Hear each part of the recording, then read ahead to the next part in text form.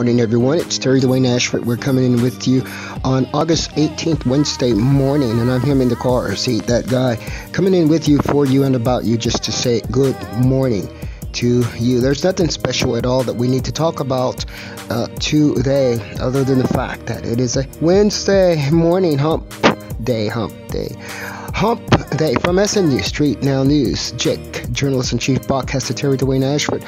August 18th is today, and we're welcoming you, you, to the day. For SNU StreetNOW News, your journalist-in-chief, broadcaster Jake, Terry Dwayne Ashford. I'm him in the car seat, that guy, coming to you, for you, and about you from the Tyson's Corner area at the Extended Stay America Hotel Suite room number 347.